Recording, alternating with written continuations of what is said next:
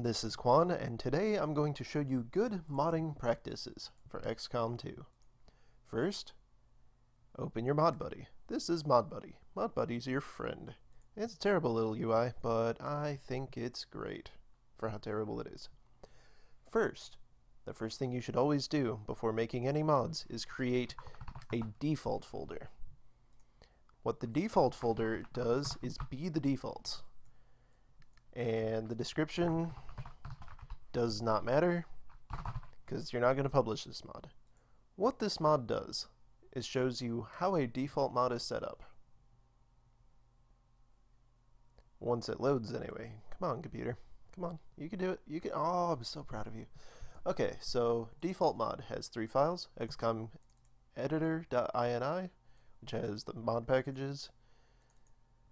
Name of the mod, it has XCOM engine, which has the non-native package's name, and XCOM game.ini, which has the DLC identifier, and that's used for the DLC list. Has an empty content folder because this mod has nothing in it. Has a blank localization file since by default you're not making any edits to the localization, and it has an SRC with 2 folders, default folder and XCOM game. XCOM game contains a whole bunch of stuff we'll get into. The default folder class is an x2 downloadable content info underscore default folder .uc, and you can see that it contains said class that contains 2 things: a static event on loaded save game and a static event install new campaign. So this first one runs once when you load the game with the mod for the first time. If there's some bookkeeping event you need to do, like say you made a weapon and you have to add it to people's inventories, this is where you do that. The example weapon shows that perfectly. The static event install new campaign is whenever you first start a campaign, it does a thing. So this is for every new campaign that you start with this mod. It will call this event. But none of that really matters. What matters is XCOM game, classes. Everything. Every class, every script that makes up XCOM is in this file. And you might be looking at it and you might be overwhelmed like, gee, they built a skyscraper and these are all the girders and there's literally over 1,000 of them. There's enormous amount of stuff that goes into this game. Loot stuff, ATT, I don't even know what that does. Initial charges for charge abilities, all sorts of things, and this might be incredibly overwhelming.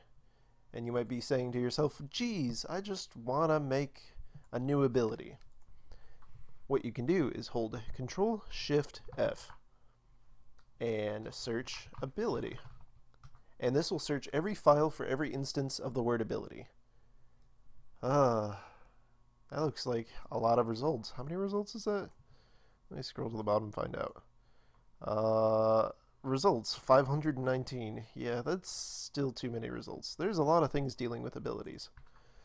Okay, let's say I wanted to figure out the Stun Lancer shield. I'd just be like, Stun Lancer. You can't show up in too many places, can you?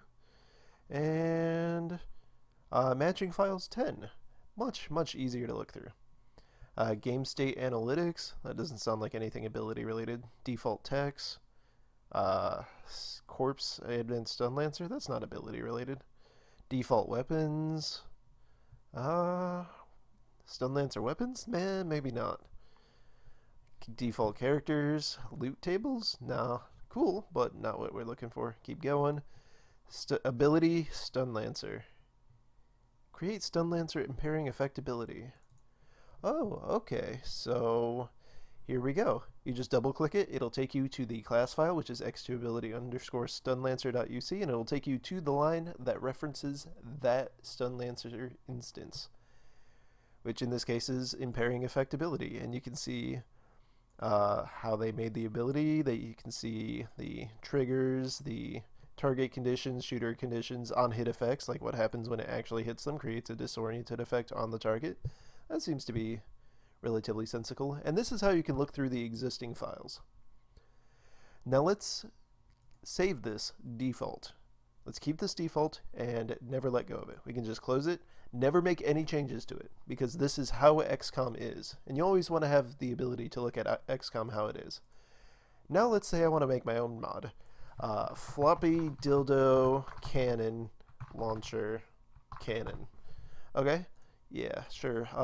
Floppy cannon dildo cannon launcher cannon. Sure, description.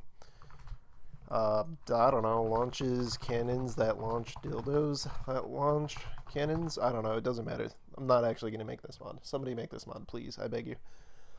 So, this will create another solution, and projects in ModBuddy are called solutions. And the first thing you should do when creating a mod that you're actually going to upload is go to src, XCOM game classes, look at this beautiful class list containing all of the defaults, and then delete the XCOM game folder. Just get rid of it. Now the reason you do this is because if you do not do this, every time you upload the mod, every time someone downloads the mod, it's going to give them a copy of every class in XCOM. And that's stupid, and that's dumb, because XCOM comes with a copy of every class. So they'll have 2 copies from your mod, and then if Jane Smith uploads her copy of every class, then somebody has 3 copies in several different folders, and it's like 20 megabytes each, and several thousand files, so it gets ridiculous quickly. Just delete that folder, save everybody the trouble. Do that before you do anything so that you don't accidentally create references that it needs, because you don't actually need those. You could just work on stuff, and anytime you need to add a specific file over, you can just add existing item and navigate over to where the other mods are. Like, look, there's my default, and I could just go default, src, XCOM game, classes, and then be like, what was I looking at? Stun Lancer? What was the actual class name? x2 ability underscore Stun Lancer, stunlancer.uc. And then I'll just be like, yeah, add that. And now I have specifically, I didn't put that in the right place. But yeah, now I have specifically that class that I can look at, and then I can steal it, and I can just be like, yeah, I need that in my class. Cool, copy it over, whatever. Only use the classes you need. If you don't need it, don't keep it around. Only add what you need. Try to be efficient. Second rule of good XCOM mod development is gratuitous comments. We'll look at Less Gravely Wounded real quick. And yeah, I guess I'll not save that. So, looking at the wound state that exists, you'll see here, soldier isn't injured. That tells you that this gets the wound state, and if the soldier isn't injured, it returns -1. That might be hard to tell without comments. Comments are just bloop bloop, 2 of those. It's a comment. And comments work differently in the UC files and the INI files. Let's look at the INI files. So we have your defaults, which are the same for pretty much every mod, and then we have the game data, which is where I edited wound restrictions.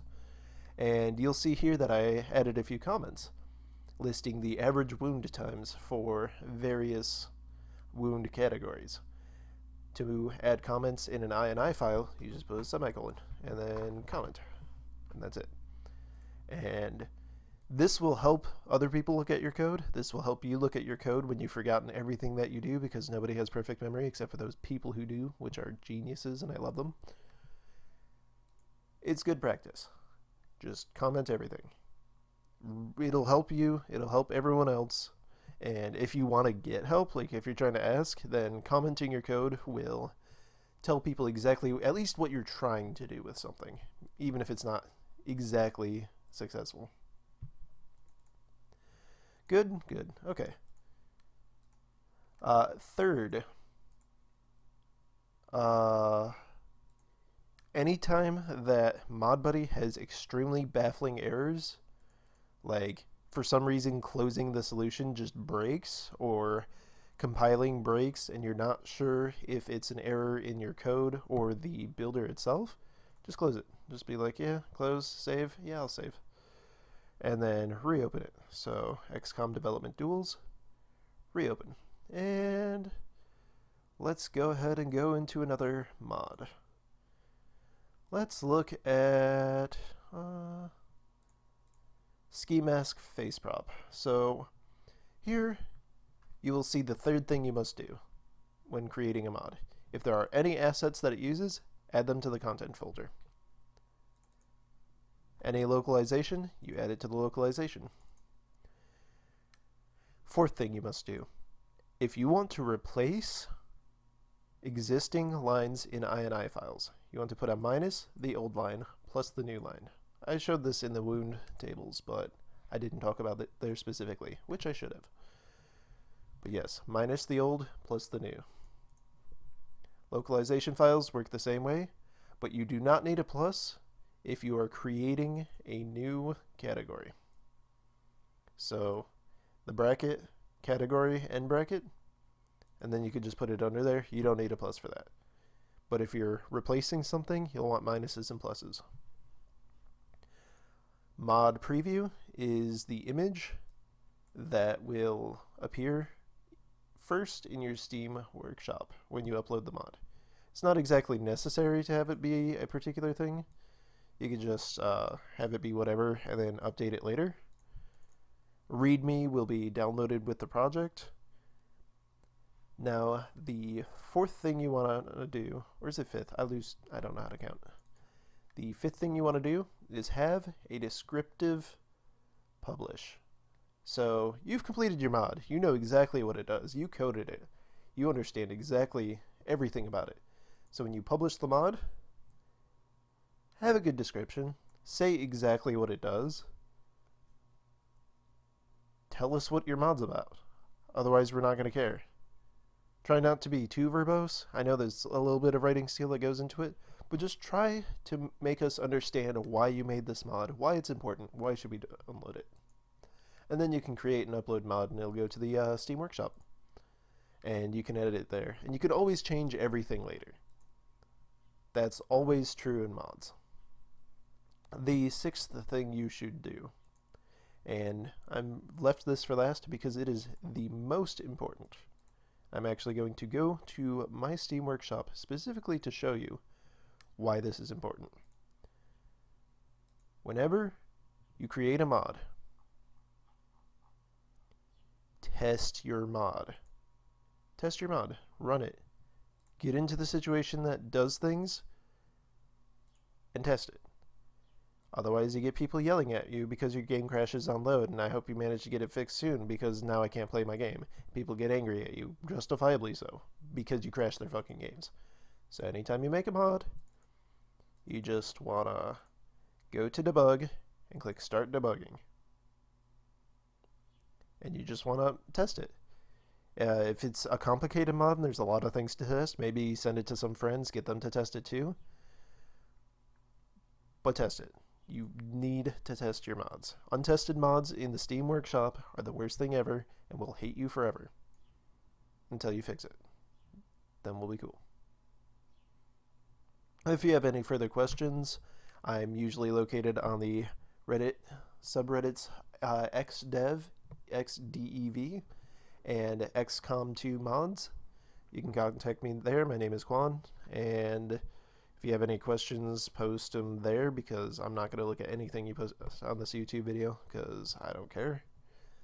Otherwise, good luck making mods, and further tutorials will be released at a later time. This has been Good Practices with Quan. Enjoy your day.